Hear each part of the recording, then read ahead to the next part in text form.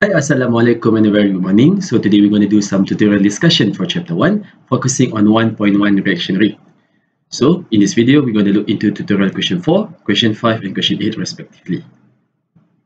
So for question 4, the conversion of cyclopropane to propene in the gas phase is a first order reaction with a rate constant of 6.7 times 10 to the power of -4. And this happened at a temperature of 500 degrees Celsius. So the keyword that you need to know is it is a first order reaction and has a rate constant of 6.7 times 10 to the power of -4 per second. So this is a rate constant for the first order reaction. And this is the conversion of cyclopropane into propene gas, and you will learn more about this in the organic section later in the semester 2. Okay. So for question A, if the initial concentration of cyclopropane was 0.25 molar, calculate the concentration after 8.8 minutes. So this is the initial concentration. You can denote it as A naught. And this is we have to find the concentration A after 8.8 minutes. Okay. The thing that we really need to be careful of is the unit of time, because the rate constant here is in the unit of second per second, and this one is in minutes. So we have to convert the time into second in order to cancel it out. Alright, so the first thing that we have to do is we know that it is a first order reaction, and hence we're going to do the integrated rate law for the first order equation, where ln A naught is equal divided by concentration of A equal to KT. And we know that it's a first order reaction where A is equal to the concentration of cyclopropane. And first we have to change the time from 8.8 minutes is equivalent to 528 seconds. So we just need to multiply by 60 seconds.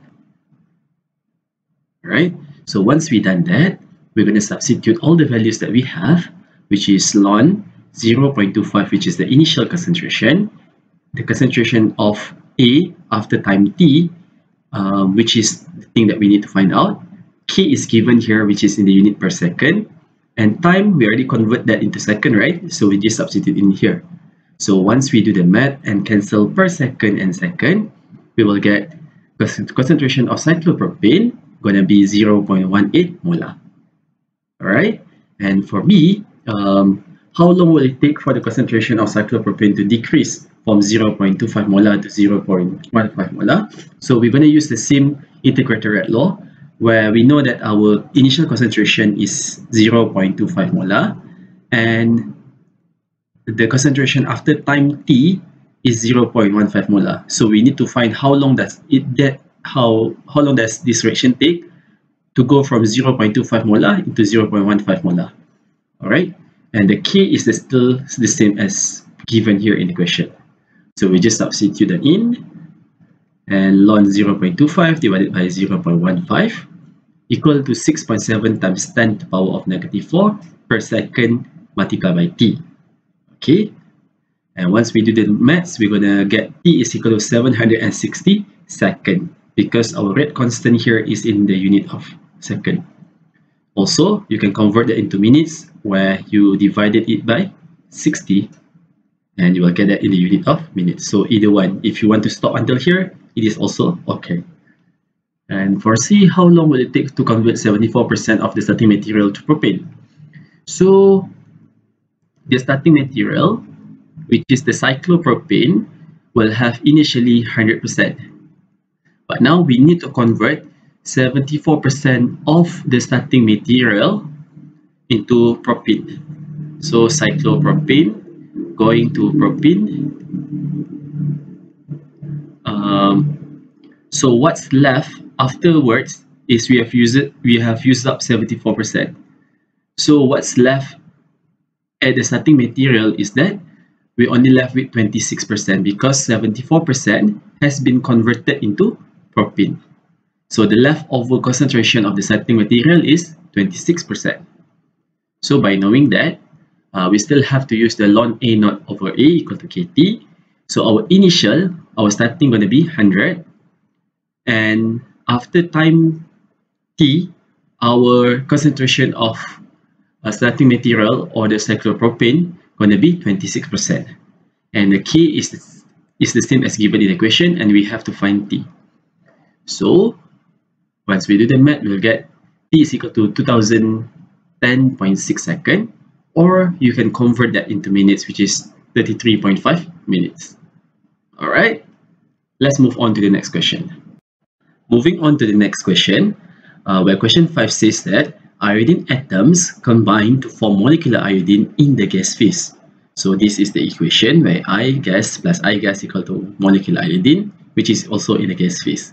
So the rate constant for the above reaction is 7 times 10 to the power of 9 per molar and per second at 23 degrees Celsius. So for question A, if the initial concentration of iodine is 0.086 molar, so this one is the initial concentration, calculate the concentration after 2 minutes. So time is given here, and we need to find the concentration after 2 minutes. But how do we know whether it is a first order, second order, or a zero order reaction? Okay, so as what you have looked into the video of lecture, if you were to look back into the video of 1.1 part 2, you will see that we can know the order of the reaction by looking at the unit of the rate constant. So the unit of the rate constant here is per molar and per second, and this refers to the second order reaction. If it is in the unit of per second, means it is a first order. If molar per second, it is a zero order reaction. Okay, so if you want to learn more about this, please look back into the previous video. And then by knowing that it is a second order reaction, we can use the integrated rate law of the equation. So we know that 1 over A is equal to 1 over A naught plus KT. We need to find A here, so we can substitute A naught, which is here given.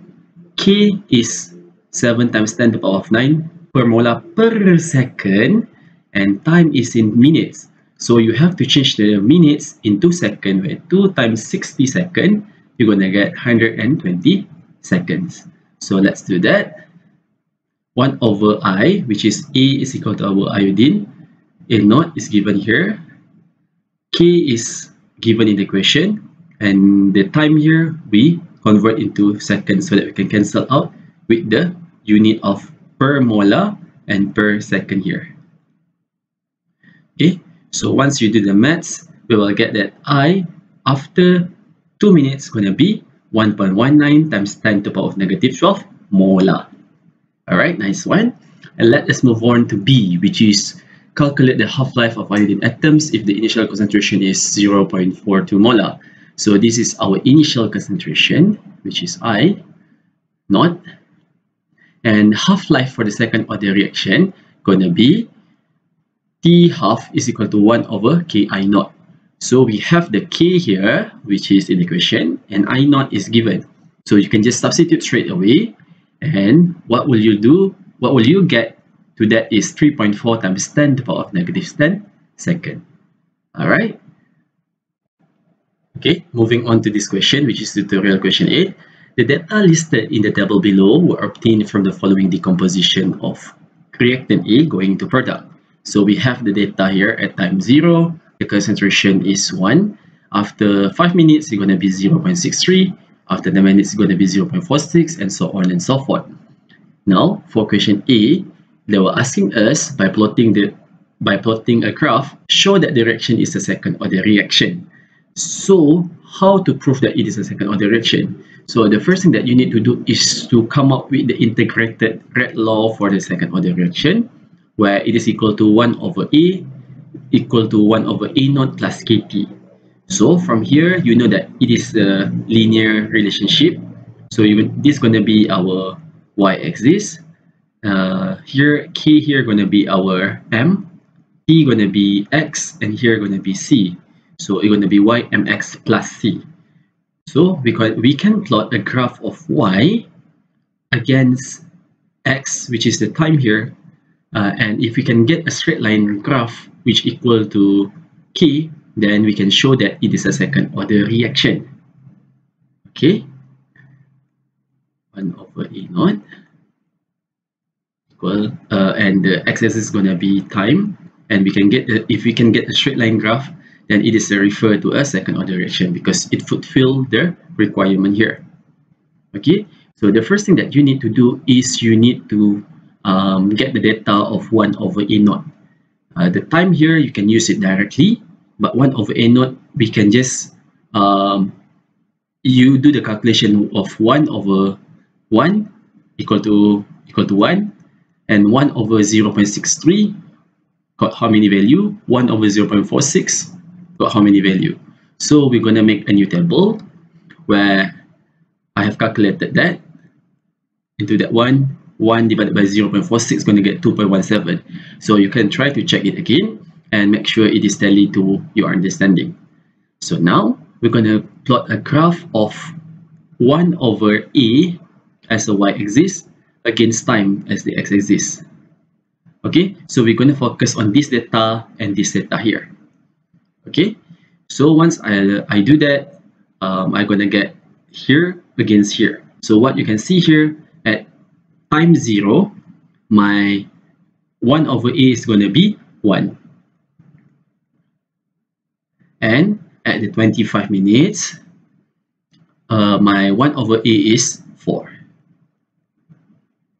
Okay, so this basically shows that the plot of 1 over A on the y-axis versus here, change to versus time, on the x-axis from the given data give a straight line graph.